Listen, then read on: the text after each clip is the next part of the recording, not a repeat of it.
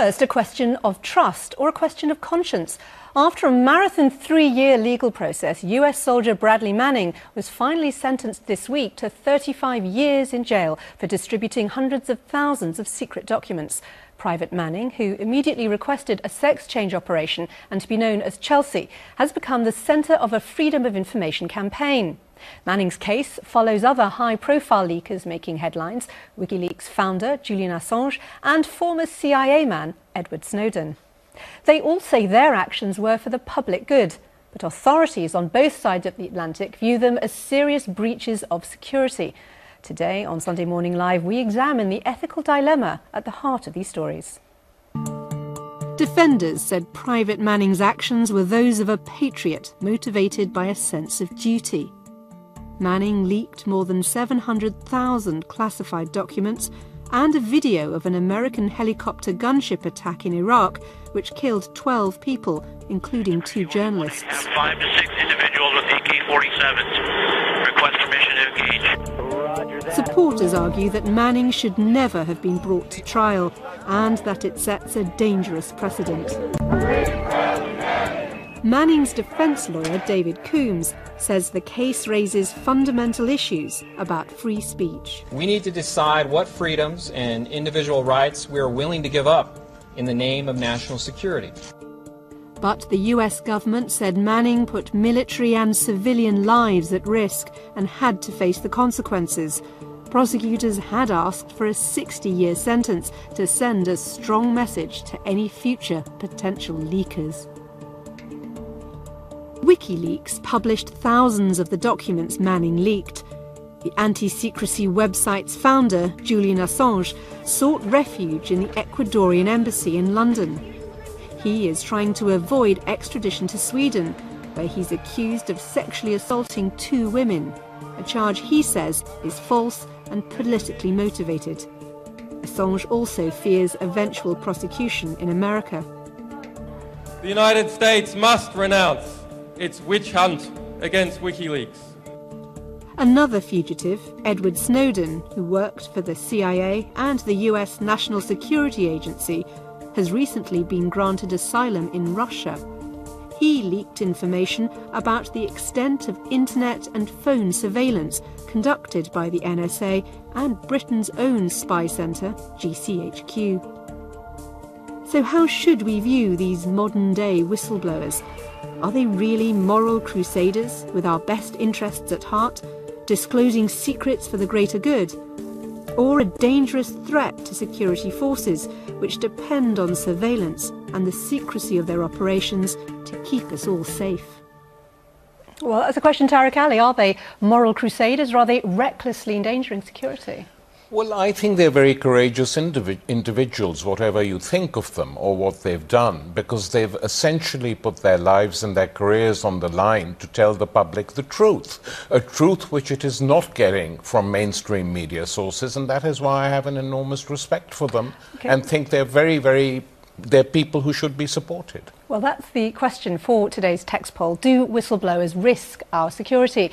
Text the word vote followed by yes or no to 81771. Texts will be charged at your standard message rate. You can only vote once. Go online to vote for free and results will be announced at the end of the show. And visit bbc.co.uk/Sunday Morning Live, where you can also read full terms and conditions. Jon Gaunt, do you think we should regard whistleblowers as heroes on security? When you talk about whistleblowers, let's just keep it focused on whistleblowers in these particular instances. Specifically on security. No, these 3 are villains. There's no 2 ways about it. Manning's a traitor to his nation. When he joined the army, he was assigned to keep these secrets, just like our military do as well. If we begin to applaud these people and raise them up as almost demigods like Tariq and his ilk will do, we're actually undermining our own security, and it will just set a precedent. It'll get worse and worse. And you know, interesting, isn't it, that one of them's gone to Russia. Well, that's a bastion of free speech, isn't it, and freedom of the press. The other one's holed up in an embassy and is afraid to go back and face very serious allegations of sexual misconduct. What's his problem? It's easier to extradite him from this country than it is is from Sweden, so he's talking absolute nonsense.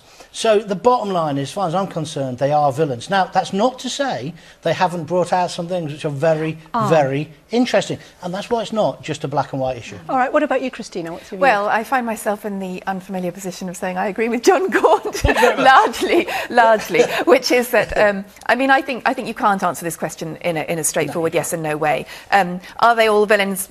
Yeah, we don't know. I think that some of what Bradley, now Chelsea Manning, brought out, particularly in relation to the video that exposed horrific murder, and the video was released under the heading "Collateral Murder," and it was collateral murder. The gunship footage. The gunship footage, which was leaked which appeared on WikiLeaks. I think that is awful, and people should know about it. But I do think that the short answer to are these people putting other people's lives at risk is yes. I just want Tarek to respond, because, you know, there are people who think this is different to exposing a specific wrongdoing.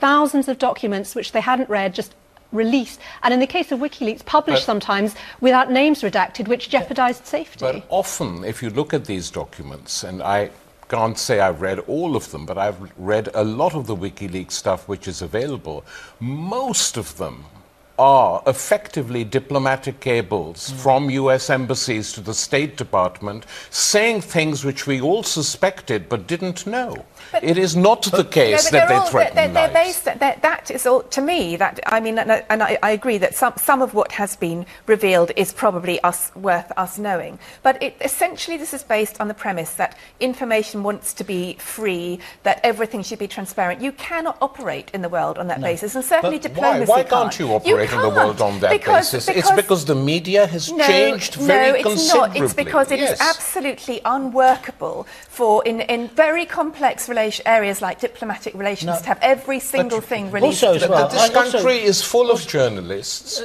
who self-censor themselves. No, that's true.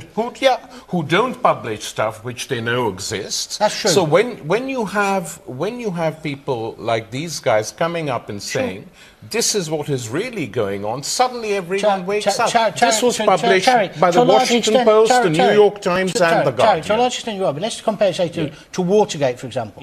There, in Watergate, very important what they found out there, and very important the way they exposed it. At the centre of all this, you've got a man who's holed up in the Ecuadorian embassy in London, Assange, who is a complete and utter egotist. Yes. This man is releasing everything with no concern about the consequences. I agree. When we talk about Watergate, completely different. I agree. And, you know, no one would knock what they did in Watergate. I agree. What I'm against is this man who is facing serious allegations. He's facing serious yes, charges. he is. No, well, you don't go know back that. then. Go back. If he's got nothing to worry about. He is worried about he's being a sexual extradited. offender, and he's scared to go back. There are charges. We can extradite him from this country.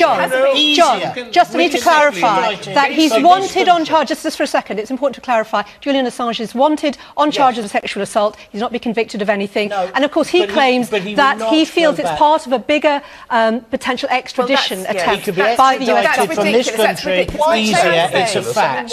That's why he's in the embassy. Don't mistake that. As someone who's half Swedish, may I say that I am absolutely sure that Sweden has no other agenda about extradition here. Sweden is concerned with people breaking its laws. Absolutely. And this is what it looks as though. I mean, we don't know. This is what the if we're going to discuss, what are we discussing? The rape charges? In that case, we're talking about whether we're talking about heroes and villains. We're talking about heroes and villains. Can I just specify? We're not discussing charges. I think the question we're asking is there a bigger, perhaps conspiracy is the wrong word, but that authorities are perhaps trying to shut down information because they don't want anything out, including stuff which should be out? Or is there a concern about reckless exposure of information? I think Julian Assange is undoubtedly utterly cavalier about information, and he will put anything into the public arena. He believes that all information should be in the public arena. Investigative journalism is really important, and we don't want any of this to stop that happening, right? I actually believe in a free press. I actually believe what's happening with Leveson means we're going to have less of a free press. We should be supporting a free press. However, this man is reckless, and he's at the centre of all of these things, and he's the man who's going to damage it. Of course, we need to know if our government's spying on us. Let's set Julian Assange aside now, because I'd like to bring in people who've been involved in the issue of leaking security information. We're joined by Annie Machon on webcam. She's a former MI5 intelligence officer who left the service in 1996 with another operative David Shayler to blow the whistle on alleged activities, including plot to kill Libyan leader Colonel Gaddafi and allegedly failings to stop an IRA bombing in London. Annie Machon, some people are saying, you chose to sign the Official Secrets Act. With security, you should have honoured it. Well, I did sign the Official Secrets Act, sure. My very first preliminary interview, part of a 10-month recruitment process when I knew nothing of what the intelligence agencies were doing. And to my dying day, I will protect official secrets. What I felt compelled to help David Shayler expose, however, was a whole list of crimes and illegal acts being committed by the spies. And they could get away with it because there is no meaningful oversight in the UK in order to hold them to account. So I would argue that crimes committed by the spies are not official secrets. They are unofficial secrets. Could you not have gone through an official channel? Is a proper channel where whistleblowers can go without risking prosecution, where there can be a proper official investigation into allegations of wrongdoing. When you look at the cases of people like Edward Snowden and Bradley Manning, Private Manning, do you feel that they had an alternative to what they did, or were they doing the right thing? Obviously, they felt they had no alternative, otherwise they would not have taken that risk. No whistleblower goes out on a whim to do what they do. They know what they face, potentially years' life in prison, and they also know that they will lose their careers and all that goes with it. So it's a very difficult decision to do. However, if you see so much egregious activity that you feel you have to speak out, and bear in mind, most people join these services because they want to serve their country, they want to make a difference, they want potentially to save lives. If they feel that there is no other route to serve their country but to go public and take that risk, they will still do it. Thank you. Stay with us, Annie, because I'd like to bring in Bob Ayres, who still works in the security business, was a cyber intelligence officer in the US Army for 30 years. Thank you for joining us. The argument, I have to follow orders, has not been acceptable since the Nuremberg trials at the end of the Second World War. If people believe something morally wrong is going on in the security operations, they have to report it, don't they? And that's what Private Manning believed. Well, you're confusing two issues. One is morality and the other is legality. If something is wrong in the military, it's an illegal order. If it's not moral, that doesn't necessarily make it illegal. For example, if you're bombing a city center and you're killing civilians, is that moral? Absolutely not. But is it legal? In time of war, yes, it's legal. So we can't confuse the two. What we're talking about here in terms of whistleblowing is individuals substituting their belief in what's right or wrong for the society or the organization that they're a member of. And I believe that's wrong.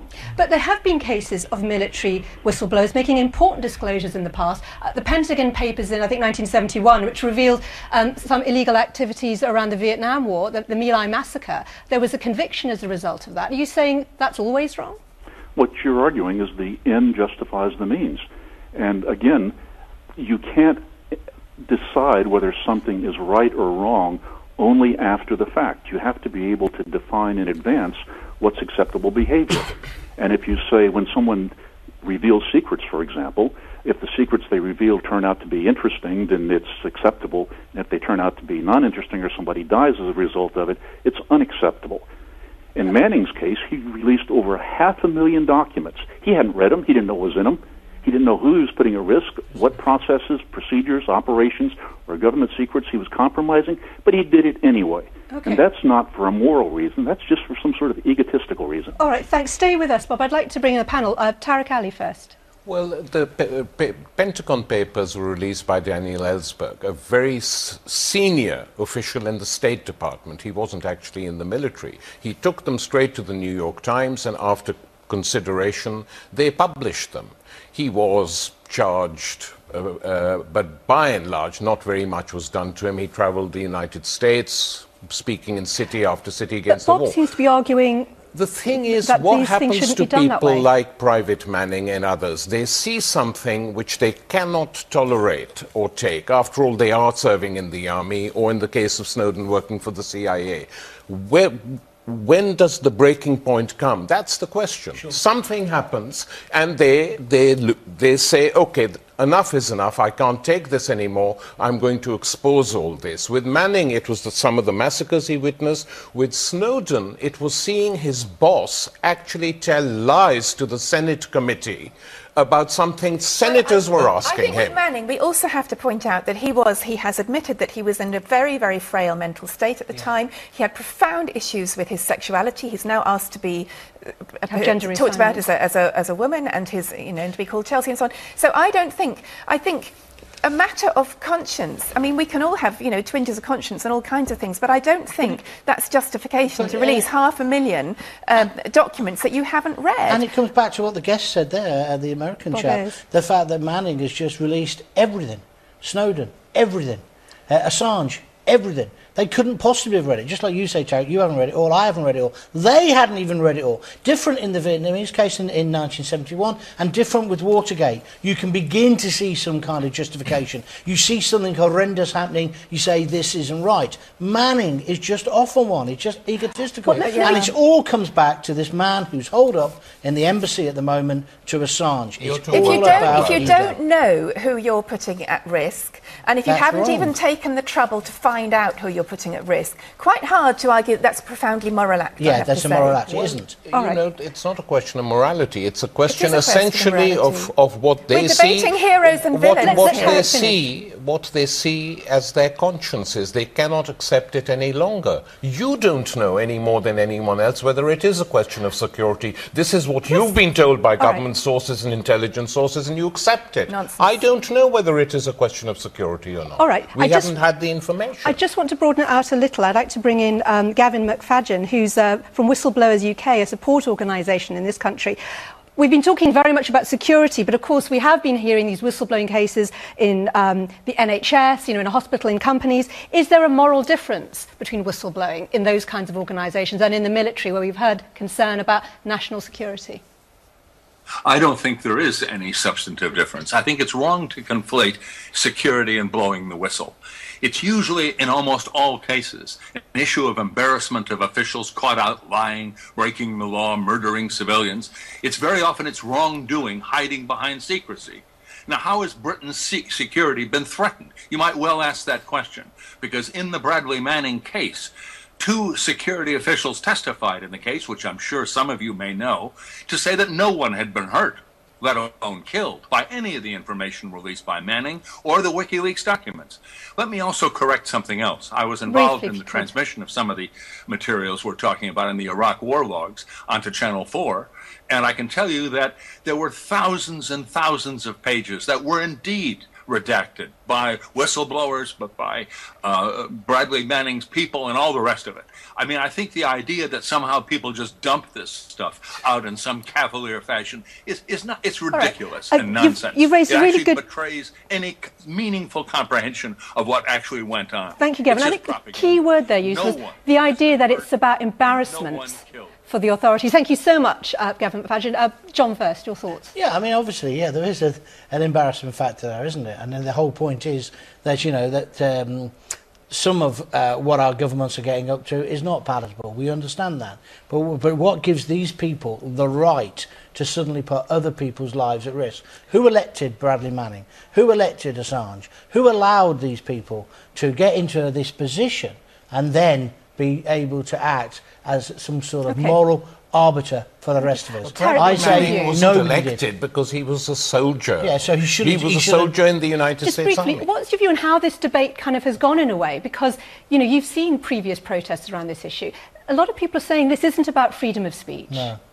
Well, I think in the case of Snowden it is. He's showing that the surveillance of virtually every citizen by the NSA and the GCHQ is taking place. I mean, what is this about if not the freedom of information? Thank you. Do you think that would be different in Russia, where he's now holed up? Well, no. Well, we won't go into that now. I'd like to bring in a few comments. I'd like to just go on very briefly, Tarek. It was always made against the Stasi in Germany, which is why the German reaction has been very, very careful on this, saying, what do the Stasi do? They spy on everyone.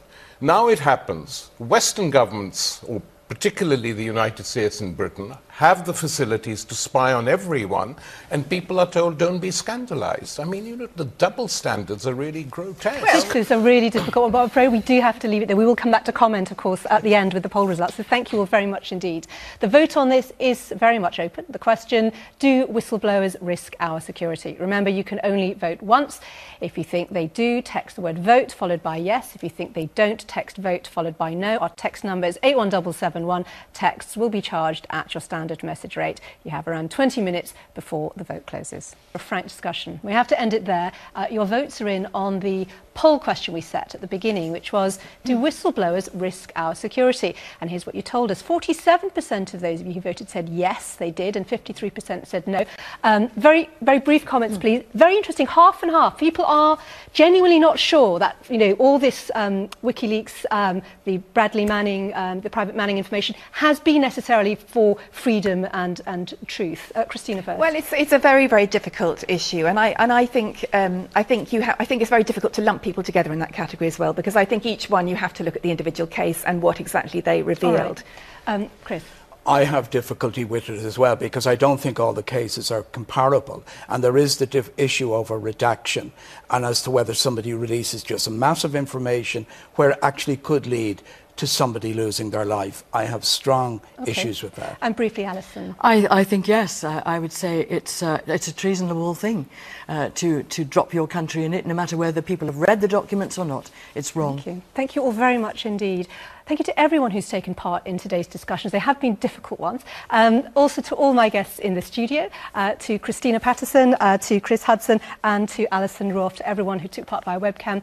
Thanks, and until next Sunday, goodbye.